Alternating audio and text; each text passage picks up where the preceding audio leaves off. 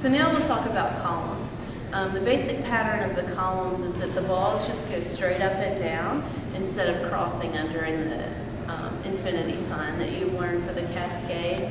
So you can start by throwing just 2 in one hand, like that, and then 2 in the other hand. And then you can do it at the same time with 1 up and then 2 up, like so. And this takes a little while, a little practice, but once you do that, you can notice that I'm just doing 2 with my right hand, so you can do all kinds of stuff with your other left hand. And feel free to be as creative as you want.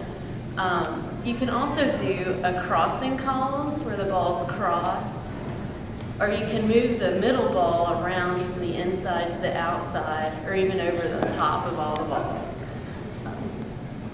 There's another columns pattern that you can do that I haven't exactly figured out yet, but it's once you have the fake columns like this, you're going to slide your fake ball over and drop it into the pattern, and then as you drop it, you're going to catch the ball that's coming down on the inside and then bring it up and over and catch.